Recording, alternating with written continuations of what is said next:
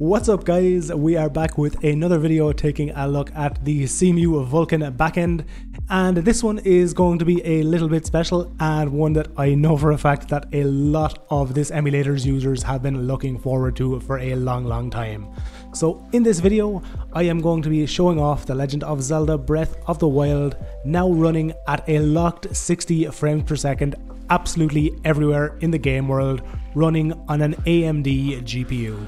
This kind of performance is made possible by the Cemu 1.16.0 Work in Progress 7 release, which has itself introduced a whole host of upgrades for both Intel, AMD and NVIDIA GPU users.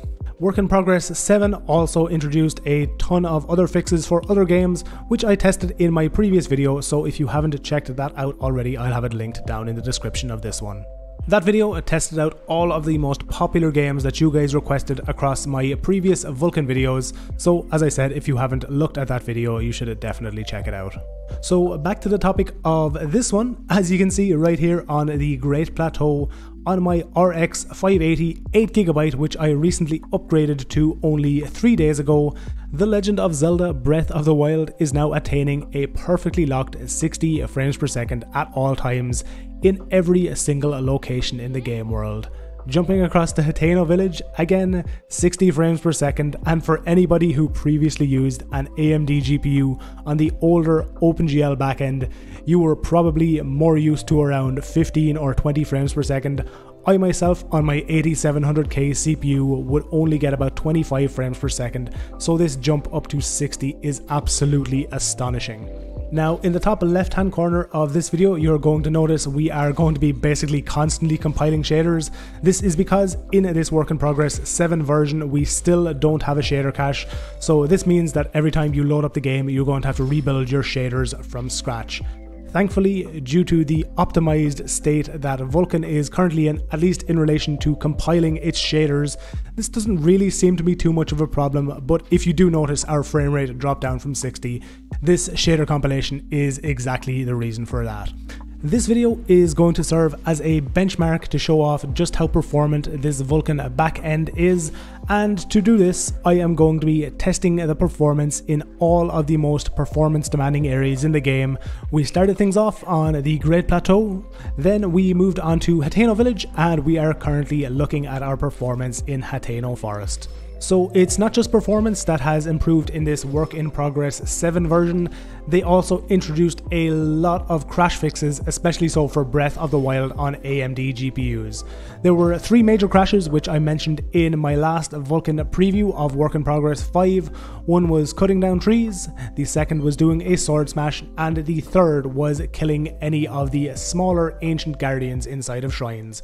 Thankfully, in this new release, these issues are now all completely fixed, meaning that, for the most part, Zelda Breath of the Wild is now fully playable on AMD and NVIDIA GPUs on the Vulkan backend. Now, I know that there are some instances of the game not booting yet. For example, on any Intel iGPUs, Breath of the Wild doesn't boot at all.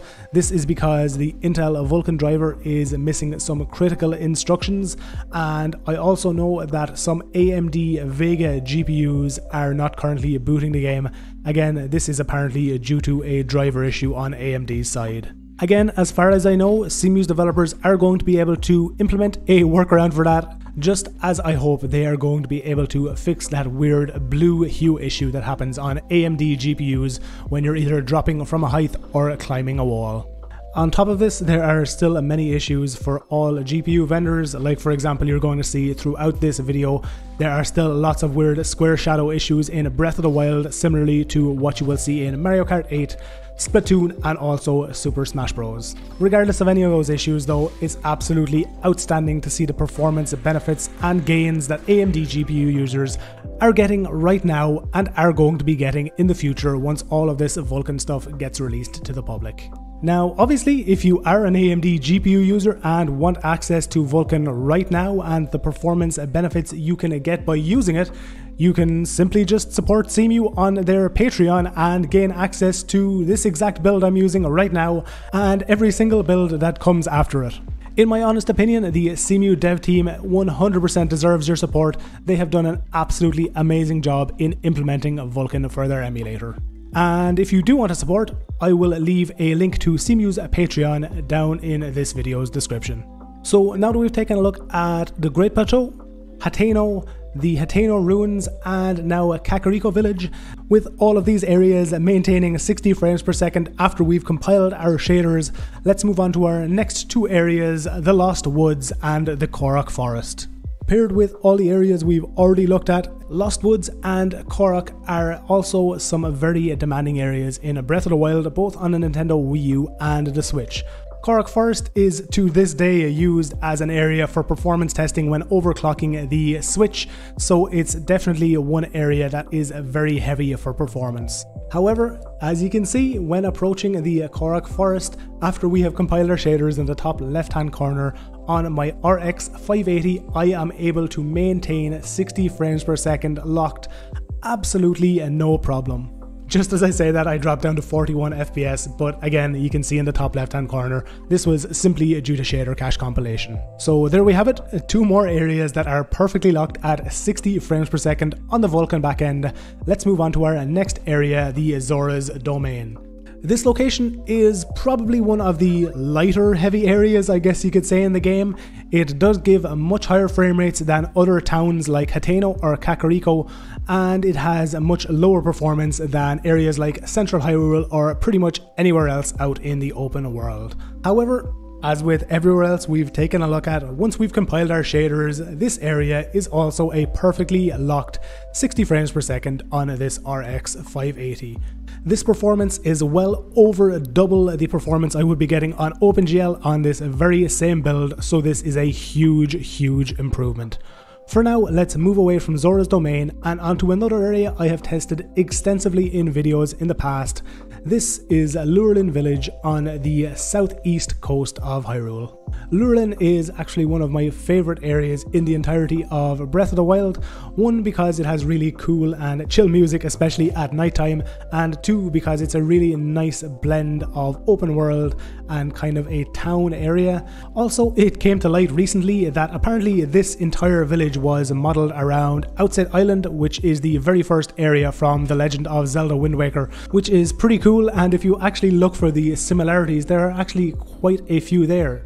Now again, moving back to our performance overview, you can see that as with everywhere else we've looked at in this video, Lurelin is now also running at a perfectly locked 60 frames per second on AMD. Now, we can't visit Lurelin village without pulling off the transparent water glitch, so to do it we have to go under this little boardwalk, look out towards the sea, pull out our scope, close the scope, and there you go. You can see we have our transparent water bug, which allows us to see in full effect all of the glory of the underwater area here at Lurelin village. So anyway, let's get back on topic performance and move on to our next testing area, Hyrule Castle Ruins. By a fairly large performance margin, this area is the most demanding place in the entirety of The Legend of Zelda Breath of the Wild, especially when all of the roaming and flying guardians are present and spawned. Once you kill them all, performance does tend to jump up by about 10 or 15 frames per second, but right now in the situation we are looking at, it is in its worst possible performance state. Even in this worst case scenario though, we are still getting a locked 60 frames per second, a fairly massive achievement for a very heavy performance area like this.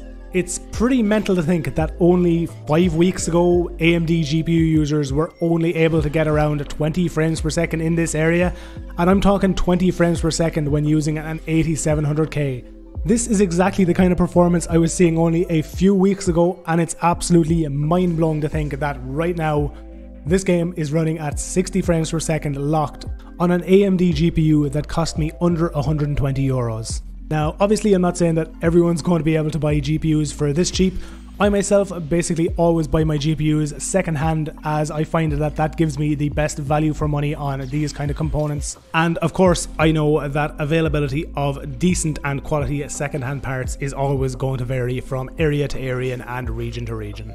Aside from this fact, I think it's very impressive that we are able to achieve a locked 60 frames per second on a GPU that cost me 104 euros, and given the fact that Vulkan is only just now entering its 5th week of public development, I can only imagine the kind of performance we're going to get once it's finished. So that's going to be it for my benchmarking of The Legend of Zelda Breath of the Wild on a Vulkan Work in Progress 7, and if you want to check out the other compatibility and performance testing I did for games like Mario Kart, Smash Bros, Tekken, Splatoon and tons of other games, I'll link that video down in the description of this one.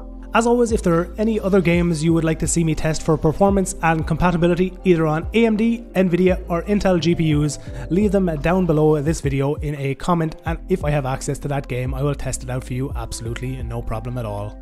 Before I go, I want to give another massive thank you to all of my supporters over on patreon.com.